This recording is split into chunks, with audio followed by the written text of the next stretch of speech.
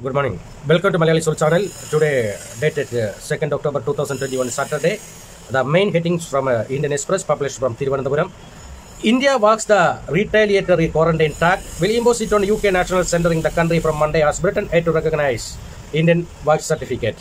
New Delhi. After warning Britain that its failure to recognize Indian vaccine certificates could lead to reciprocal action, India on Friday walked its track imposing mandatory quarantine on visiting UK nationals. According to the new guidelines that will come into effect from Monday, October 4, UK nationals, irrespective of their vaccination status, must take a pre-departure RT-PCR test within 72 hours of travel, a COVID test upon arrival at any airport in the country, and a test on the 8th day of their arrival. UK nationals will also have to undergo quarantine at home or in the destination address for 10 days after arrival in India, sources said. Authorities in the Union Health Ministry and the Ministry of Civil Aviation have been tasked with implementing the new measures. Tata stop bidder for Air India, no government verdict. New Delhi. Tata Sons is set to take over Air India as it has emerged the top bidder for the debt-laden state carrier. An official announcement will be made after the Union Cabinet clears the deal, sources said. The government received all the bids on the last day for accepting bids. September 15, Tata Sons proposal the highest price to take over the airline. After the Cabinet notice obtained, an announcement will be made, a senior finance ministry official told this paper. The official, however, refused to divulge any details about the exact bidding amount except that it is substantial. Apart from the Tata Group, SpiceJet chairman and MD Ajay Singh had also placed financial bids for the airline in his personal capacity. After the news of the Tata winning the bid broke, the finance ministry issued a clarification. Media reports indicating approval of financial bids by Government of India in the Al disinvestment case are incorrect. Media will be informed of the government decision as and it taken, said Tuhin Kanda Pandey, Secretary, Department of Investment and Public Asset Management. Senior officials in the know of the process claimed that one of the reasons why the government did not want to come clean on the issue is because the Tata Group had proposed the acquire around 15% of the airline's total debt with certain conditions relaxed, which needs top-level negotiation. Air India had accumulated loss of 70,820 crore as on March 31, 2020. According to the latest available numbers, the government wants to divest its 76% stake in Air India, which is crucial to achieve the budget target of rising 1.75 lakh crore from divestments. Navy team caught in Trishul avalanche, 5 of them missing. Dehradun.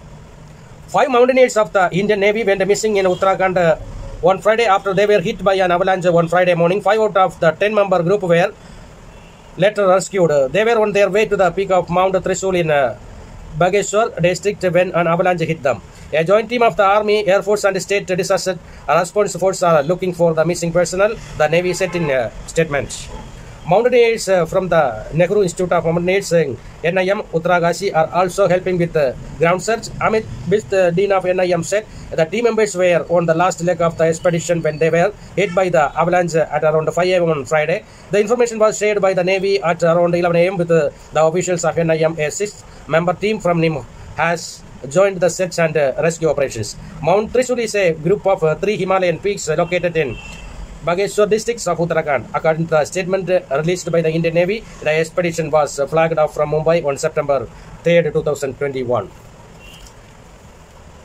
Jilted lover slits classmates' throat on college campus.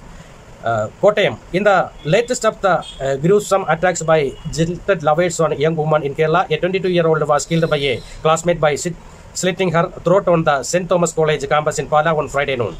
The deceased is Nidina Mole from Talayola Parambu near Vaikam in Kottayam. The police took attacker Abhishek Baiju 20 hailing from Kuttatukulam into custody. Abhishek, who confessed to the crime, told the police he did not intend to kill her. According to the police, the incident occurred around 11:15 a.m. Nidin Mole and Abhishek, both B food processing technology students, come to the college to attend the final exams. TDB to deposit 500 kg gold in Reserve Bank to get 5 crore annually. Thiruvananthapuram. The Travancore Devasam Board TDB will deposit about 500 kg of gold in the Reserve Bank of India's gold monetization scheme. The board has just completed a massive exercise to catalog the stock lying at various temples and strong rooms. An approximate annual return on 5 crore is expected from the deposit. The board will go ahead with the plan after obtaining sanctions from the High Court. The inventorying is over and re-verification is being done now. The preliminary assessment showed that about 500 kg of gold can be spared for the monetization scheme. It does not include ornaments or items of ritualistic significance, TDB President N. Vasu told TNIA. The gold identified for the scheme are mostly valuables donated by devotees in the form of coins, ornaments, and figurines. The pandemic caused severe stress on the board with this revenue, mostly collection from the 1,200 old temples under the fold, declining drastically. The board now depends on government grants to meet the salary, pension, and establishment costs, which will be in the 40 to 45 lakhs range a month. According to Vasu, the revenue from monetization will be a big relief, but quite insufficient to meet the revenue shortfall suffered due to COVID. So the board has embarked on several steps like increasing the non-temple revenue and rationalizing the expenditure. The inventorying has helped the board get exact data on the gold and silver collections, gems, and other valuables. Former Chief Secretary and writer C.P. Nair passed away. Thiruvananthapuram former Chief Secretary and writer Chellappan Parameswaran Nair, 81, passed away here on Friday. He had been under treatment for age-related ailments. An IAS officer of the 1962 batch, Nair had held various positions during his civil services career. He was a member of the Administrative Reforms Commission during 2016 and 2021. Raja to unveil first Gandhi statue in Lakshadweep today. Kochi, the first ever statue of Mahatma Gandhi in Lakshadweep will be unveiled by Defence Minister Rajnath Singh at Kavarati at 6 p.m. on Saturday at an event organized by the island administration to commemorate the 152nd birth anniversary of the father of the nation. Mar Alanjeri examined in a rape case against Franco, Kottayam.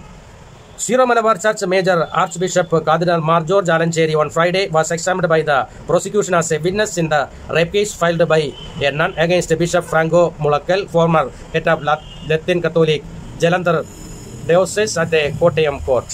After 15 years, a teacher who damaged a boy's eyes by throwing pen handed 1-year jail sentence. Thiruvananthapuram, the POSCO court here has sentenced a government school teacher who had accidentally blinded an eye of an 8-year-old student by throwing a pen at him to 1 year imprisonment, despite other teachers who had witnessed the incident turning hostile. The court found the teacher guilty. Shriba Shahjahan, a teacher with the government school at Kandala near Malayankid, was handed the punishment by Judge K.V. Rajanish. The convict has also been slapped a fine of 3 lakh. The case against Sharifa was that she threw a pen at Al-Amin, a class 3 student. The pen hit a student on his left eye and damaged his vision completely. The incident, which occurred in January 18, 2005, had created a huge uproar. The teacher was miffed that the student was not listening to the class and hence hurried her bail pen at the student. The pen's nib penetrated the eye and despite 3 back-to-back surgeries, sight could not be restored. The teacher was suspended immediately after the incident. However, 6 months later, she was reappointed in the same school. The student was taken to the government ophthalmic hospital by other teachers. These are main headings from the main page of Indian Express. Thank you for watching.